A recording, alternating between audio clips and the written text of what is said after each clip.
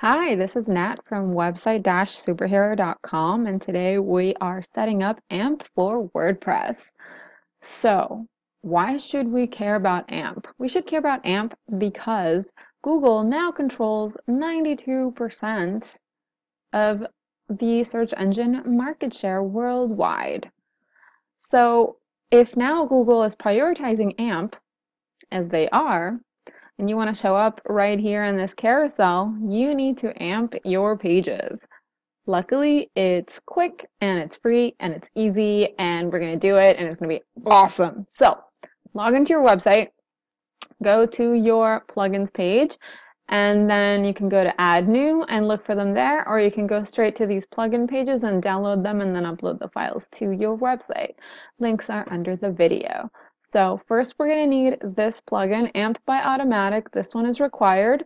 Install that and activate it. And then if you're using Yoast SEO, you also want to install Glue for Yoast SEO and AMP.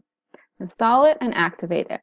Once you have both of those plugins installed and ready, as you can see right here and right here, for this one, you don't have to worry about it. You are donezo with that one. Next one, Glue for Yoast SEO and AMP. That's the one you want to play with. So the way you access it is you go to Yoast SEO and then all the way down to AMP right here. The first thing you're going to do is log onto Google Analytics, grab your tracking code, and pop it into the Analytics tab right here, and then click Save Changes. Awesome sauce. Now Google Analytics will track your visits and traffic to your AMP posts in addition to your regular posts and pages. The next thing is you can go to the Design tab and customize it a little bit. So I will show you. This is what a regular blog post on my website looks like.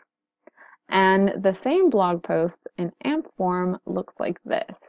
So it looks totally generic and boring. Colors are gone, fonts are gone, logo's gone, right?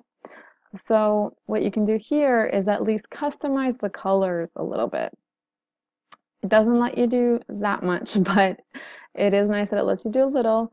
And if you're code friendly, you can add some code right here to your AMP pages, which is pretty excellent. The next thing we're going to do is test what we did to see that it worked, because we're done. So what you want to do is grab one of these, and to get to one of these, you just go to any of your blog posts and you just add AMP to them and click enter, and you get this. And this is what you want to come here to the AMP test page and then paste it in there and run your test. So we're going to let Google fetch it and tell us what it thinks. Awesome. So this is what you want to see.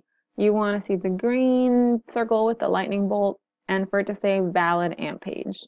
And then if this is an important link, you want to click here where it says submit to Google so that Google will see it a lot sooner, so that it will index it almost immediately.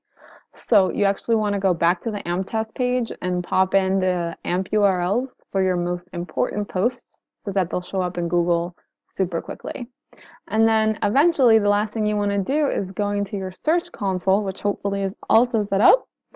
And under search appearance, you go down to accelerated mobile pages, aka AMP, and you will find how many are indexed by Google and if any have errors that you need to fix. And if there are errors, you will find some information here. Currently, I'm being congratulated because I have no AMP errors. Okay, that's it. Let me know if you have any questions. Let me know what you thought, and thank you so much for watching.